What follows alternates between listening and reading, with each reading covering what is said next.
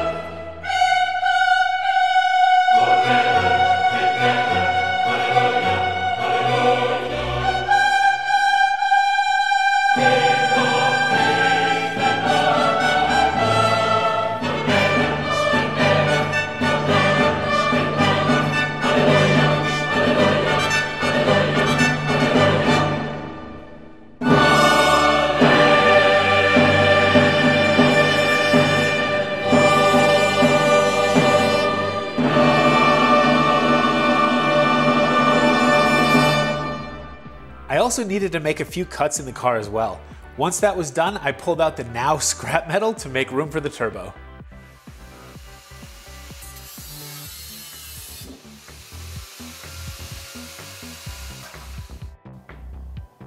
Alright, that hole's cut.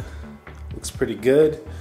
I think that's about where I wanted it. I went too far on a couple places right there, and then really bad on the inside. Because I was trying to watch the camera angle instead of my cut, which is not a great idea. But you can see right here, I went too far as well. Not as bad as I first thought, but that should fit the turbo. Let's try it out.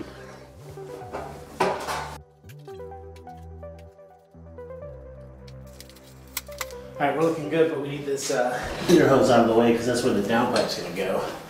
Let's give that a yank.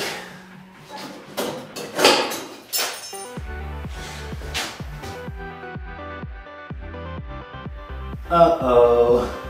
That's okay. Next. It's looking pretty good. Plenty of room for the downpipe to sneak in there. This is just one of the things that you have to do to make a turbo Subaru engine fit in a bug, and there's still lots more to get done. This has actually been one of the most fun projects I've ever worked on, and I can't wait to start making progress on it again. It'll have to wait though, because the Talon is top priority right now. I'm going to build that car into a killer daily driver, and it's going to be super fun. I'm currently working on the Talon and getting a bunch of those videos queued up, and this full video of the ej22 install will be out next week, so stick around, there's lots more on the way.